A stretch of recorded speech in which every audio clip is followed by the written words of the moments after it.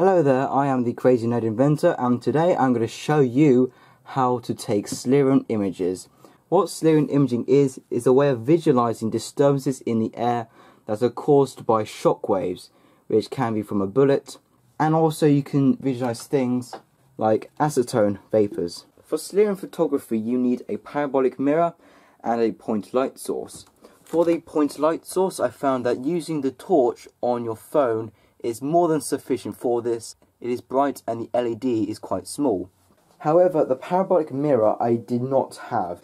So instead of a parabolic mirror, my setup uses a magnifying glass. So what you want to do is you want to place your light source as far away as possible from the magnifying glass. The reason you want to do this is because that light from on your torch is actually really bright and it will wash out any details.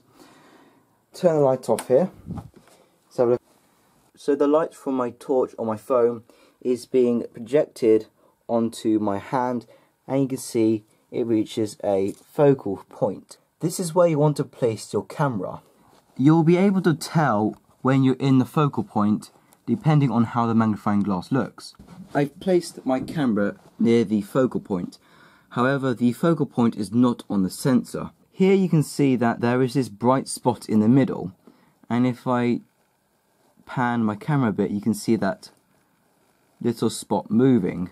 So it's on the right of the magnifying glass, and now it's on to the left. So when you're at this stage, you want to move the camera until the focal point is on the sensor, and you'll be able to tell when this happens, when that bright spot takes up the entire magnifying glass. So here I'm moving it forwards.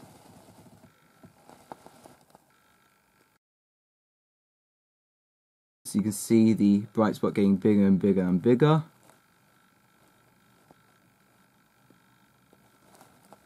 And there we go.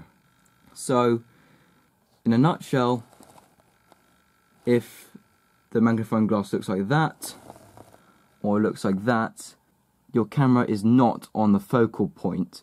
However, when the magnifying glass looks like this, it is on the focal point. Now you can see a little bit of a rainbow effect going on here. Now this is because my magnifying glass has crappy optics. Okay, so what I've done here is I've set the shutter speed to 1/8000. I've set the aperture to f16, and I've reduced the exposure to -5. Now you can still see that rainbow colour, again due to the crappy optics of this magnifying glass.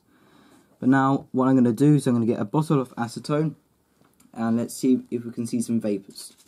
Here you can see the bottle of acetone, and there we go. Look at that! And look at those colours. Look at that. I have no expectations for this to work.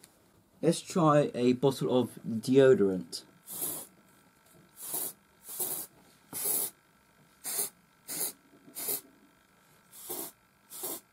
Schlieren imaging, just a phone and a cheap magnifying glass. No need for an expensive parabolic mirror.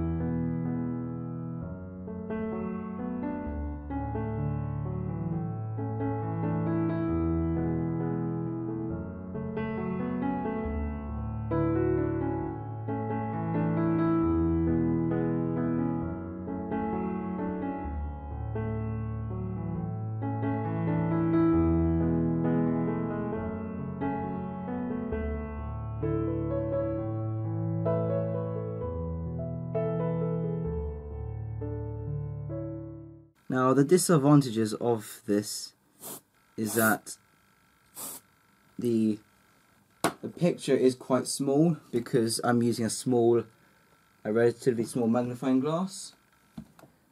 But this is Schlieren imaging using nothing but a magnifying glass instead of a really expensive parabolic mirror.